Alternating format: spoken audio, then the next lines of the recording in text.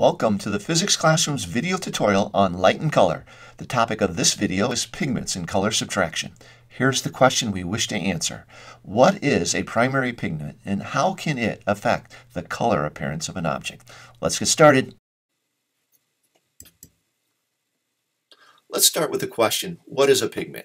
A pigment is simply a chemical that is added to a material to affect its color appearance. Pigments are known by a number of names. For instance, they may be called inks or dyes or paints. And while technically an ink, a dye, a paint, and a pigment are not exactly the same thing, they operate in much the same way. They're a chemical imparted to a material to affect its color appearance, and they operate on the basis of they subtract specific colors of light from the light that lands on the object. They absorb light. And because they absorb light, they operate under the principles of color subtraction. So we're going to be talking a lot today in this video about pigments and color subtraction. So we've been talking quite a bit about light in these videos. Now we're going to be talking about pigments. And pigments and light are different. They might share some similar names, but they're different. So here's a way to explain it. Screens like this computer screen, a phone screen, a television screen, they use light. Red, green, and blue light with varying intensities lands on the screen and creates an image. The light adds together, follows rules of color addition. Now that's quite different than pigments because pigments are chemicals. It's stuff that printers use. Printers use pigments and they impart the pigment to a white sheet of paper. And when the light lands on the paper, the pigment that is there absorbs, subtracts, or takes away one or more colors of light. And so pigments follow rules of color subtraction because they're absorbing light. So we've been using this little schematic quite a bit in these videos. The schematic works for light, but it also works for pigments. When we use it for pigments, here's how we use it. There are three, you need to know them, primary pigments. They are cyan, magenta, and yellow. You see them in the ovals on the schematic diagram above my head. Now these primary pigments are called primary pigments because they absorb one single primary color of light.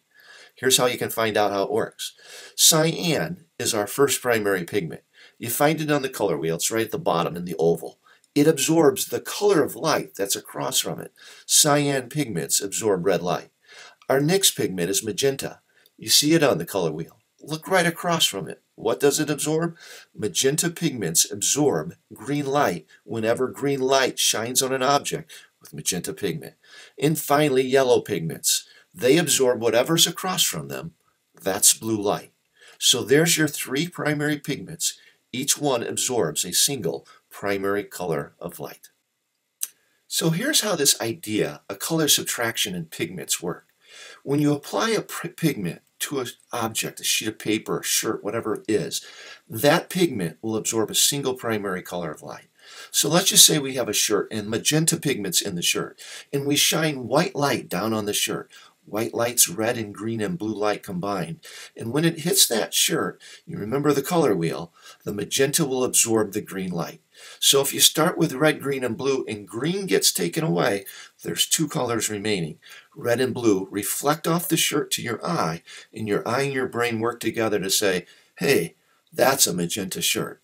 In terms of a color subtraction equation, it would look something like this. You start with red plus green plus blue, but then the shirt takes away the green, so we subtract it.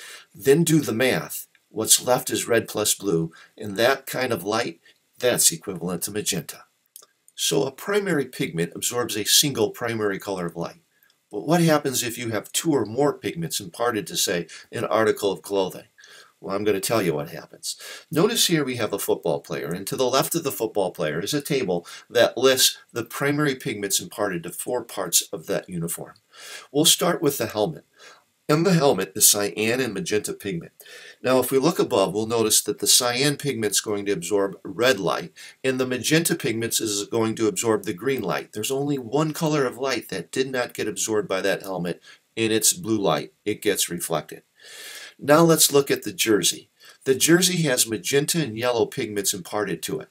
And so the magenta is going to absorb the green, the yellow is going to absorb the blue. There's only one primary color of light not absorbed, and it's red light. It gets reflected to your eye, and that jersey looks red. Now let's look at the pants.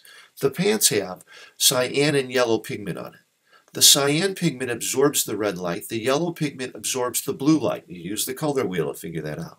There's only one color of light remaining, and that's green light. And so those pants look green because the other two primary colors of light were absorbed. Now what happens if you apply all three pigments? Each one absorbs a primary color of light. When you're done, there's no light left. Nothing reflects to your eye, and those shoes look black. Black is the absence of colors of light. And so this explains the various rules of color subtraction when you have two or more pigments imparted to an object. So that example with the football uniform had to do with white light shining on the various parts of the uniform. But what happens if it's not white light? What if it's yellow light, magenta light, cyan light? Well, you do the same thing. You have to use the incident, absorbed, reflected model, and it begins by asking what primary colors of light are incident on that object. Express it in terms of red, green, and blue.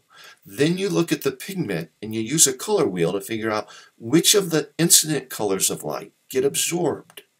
Finally, subtract the absorbed light colors from the incident light colors to see what's remaining.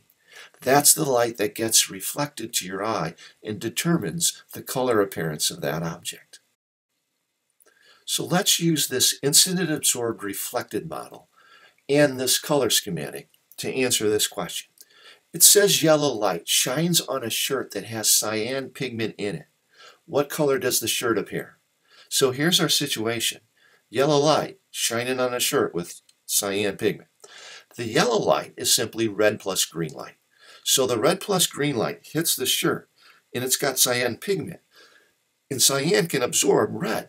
So the red gets taken away, and the green light gets reflected to my eye. I look at that shirt, and it looks green to me. So if we were to express this with a color equation, we put it something like this. We start with the incident light color, R plus G, that's yellow. We subtract the absorbed light color. Cyan absorbs red, so I go minus R. And then I do the math. Red plus green minus red equal green. That shirt appears green. Here's example number 2. Yellow light shines on a shirt that has two pigments in it, magenta and yellow pigment. What color does that shirt appear? So here's the situation. We have yellow light, which is simply red plus green light, incident on the shirt. Those are my incident colors. The shirt contains yellow and magenta pigment. Now if we look above, the magenta will take away the green, and green shining on that shirt. So I have to subtract the green because it gets absorbed. Now the yellow would absorb blue, but there's no blue light here. So we don't have to worry about the yellow pigment. The red light's going to get reflected to my eye. When I look at this shirt, it looks red. Here's the color equation. I start with yellow light, that's R plus G. I take away the green light, minus G. I do the math. R plus G minus G equal R. This shirt appears red. So here's our final example. Yellow light shines on a shirt that has cyan and magenta pigments in it. What color does the shirt appear? So my situation is this. I have yellow light. I'm starting with incident light colors of red plus green. And it's shining on a shirt with two pigments. The cyan pigment absorbs red light. And the magenta pigment, it absorbs green light. That's the only light that's shining on this shirt. So I start with red plus green. And the red gets absorbed. And the green gets absorbed. There's nothing left. No light can reflect because it all gets absorbed. And this shirt looks black. Here's the color equation. I start with red plus green, and then I subtract red because the cyan pigment's there, and then I subtract green, the work of magenta pigment, and what's left is 0. And this shirt looks black. So in the world of printers and printing and paper-based publishing, the most common model is the CMYK printing process. I just replaced the ink in my color printer the other day, and this is the box. And that's what the side of the box looks like. You see it right here. I replaced the ink in my color printer with cyan ink, magenta ink, and yellow ink. These are the primary pigments. Each one of these pigments absorbs a primary color of light. And by using all three, you can take away as you need to create any printed image you wish. The K in this process stands for black, and the black is simply used to give a little deeper contrast to the printed image. Now watch this. I want to use my CMYK printer to create that image. And so I'm going to use three inks. I'm going to use the cyan ink, the magenta ink, and I'm going to use the yellow ink. And I'm going to mix them with various ink intensities to produce that original image. So here's the result of mixing cyan and magenta inks. And you'll notice you get a lot of blues. Now I'm going to take the cyan and the yellow ink and mix those. And wherever they overlap, I end up getting some greens. The green results because the cyan takes away the red and the yellow takes away the blue light. Now I'm going to take the yellow ink and mix it with the magenta ink. And that's where I get a lot of the reds, because the yellow ink takes away blue light and the magenta ink takes away the green light. Now I'm going to take all three of these inks and mix them together. And now you'll notice all the colors that I'm getting. The reds, the greens, the blues, the cyans, the magentas, and the yellows. But if I put a final ink on top of all this, the K of CMYK, I end up getting deeper contrast in an image that looks a lot more like that original image. That's how this printer works. Hey, if you found this video to be helpful in any way, perhaps you can help us out by giving us a like or tapping the bell, subscribing to our channel, or even leaving a question or a comment in the comment section below. We're not done helping you out, because in the description section of this video, we have an action plan, a series of next steps for making the learning stick. Help yourself. Thanks for watching.